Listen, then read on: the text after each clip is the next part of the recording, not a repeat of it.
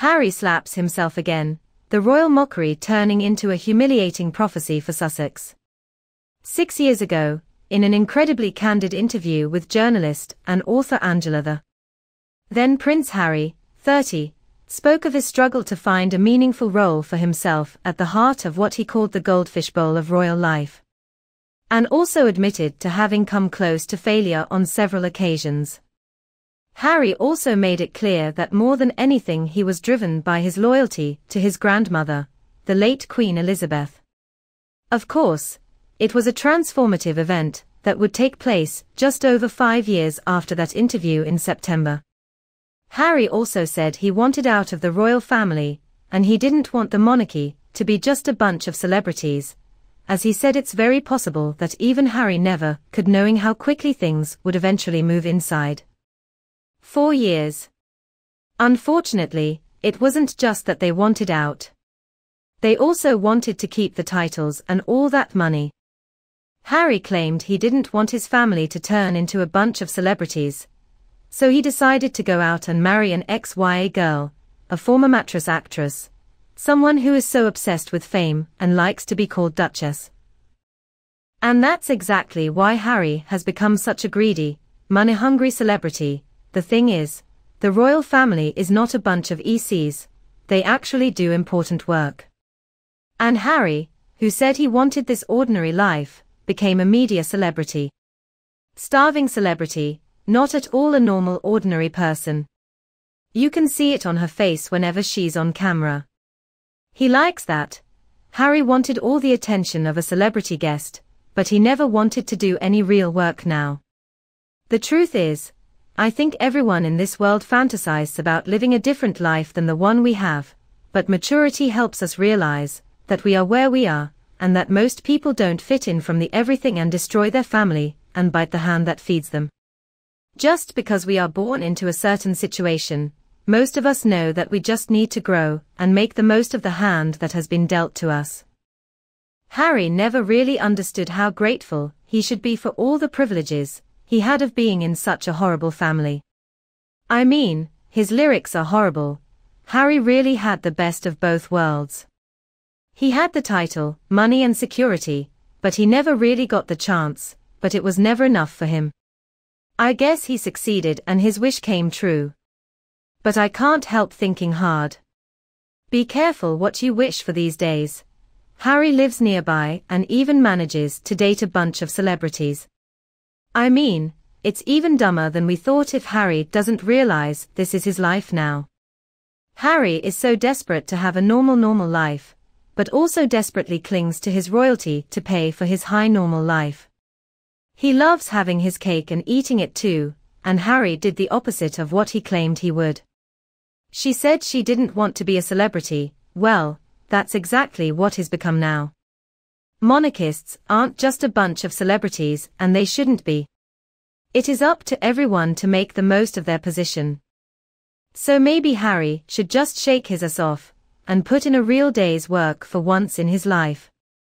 What does he actually do every day as a regular, his wife, a celebrity?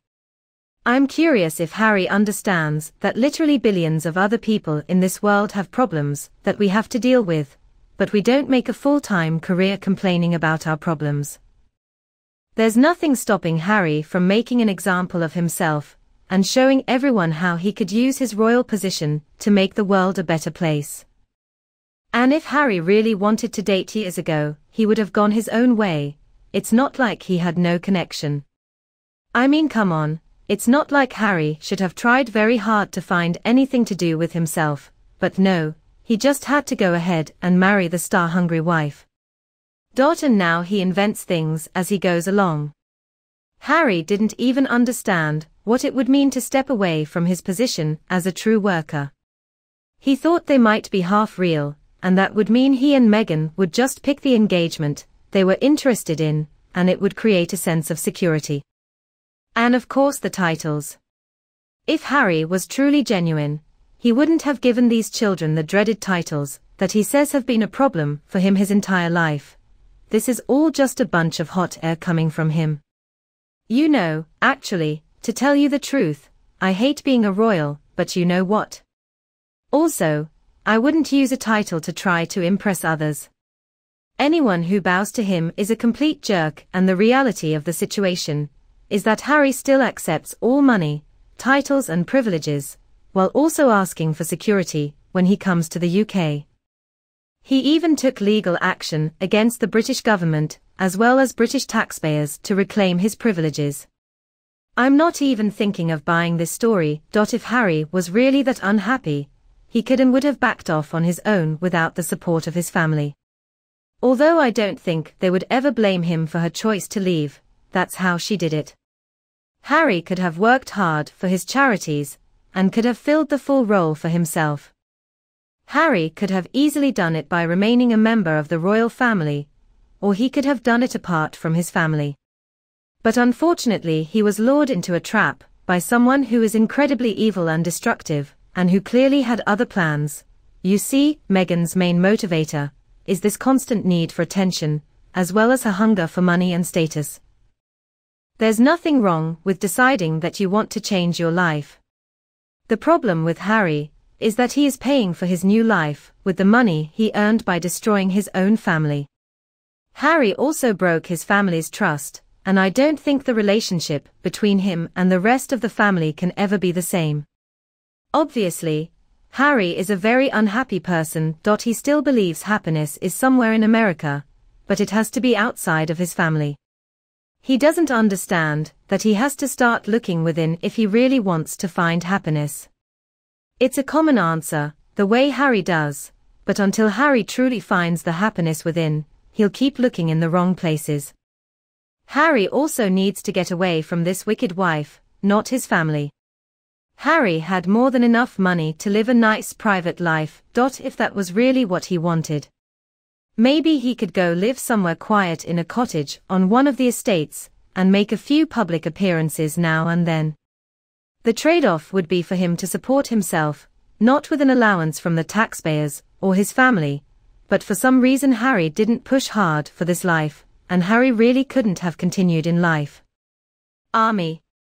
He couldn't pass the tests necessary for promotion and progression, and the only real option would be for him to do some sort of desk job he wasn't cut out for. If Harry had had a modicum of courage, he could have done a lot more for ex-servicemen in some way, not just talking about the winners, but more to do with how ex-servicemen deal with life outside the army. There are many people in different ways, and of course Snake Meghan came into her life and did anything for any cause where she would be the most important person in the spotlight at all times. Disappeared from his world. It's a real shame too, because there really was a time in Harry's life where I think he had the chance to provide valuable service to people in need. But sadly that is lost forever, and I am more than happy that the royal family continues the way the late Queen ruled loyally. The royal family is respected by people all over the world, and this resentful Harry the Spare doesn't possess such a possession of loyalty. She just feels jealous. If Harry's memoir was written before Meghan came on the scene, so maybe I could accept all this angst. What's the problem anyway? Being born on reserve. I never had a problem being conceived to give my only child a sister. Now the thing about that is, like everything in life, you can choose to look on the bright side and be grateful. I think Harry felt gratitude before Meghan came into his life, and Meghan. He resents the drop of a hat, and I think it changed his thinking forever. I still remember the Queen asking Meghan if she wanted to continue her career. In fact, I think the royal family encouraged that. Well, I guess she stayed an actress, because she just tells a bunch of lies and is still obsessed with being a celebrity. It's a shame though that it couldn't have been otherwise. What an incredible addition to the royal family they would have made, and I don't think Harry has a clue. I mean, he's not very smart, he's spoiled, and he has absolutely no life experience outside of royalty and celebrity culture. It's things like that make me hate Harry even more than I already did. He needs to go, and please take Meghan with him.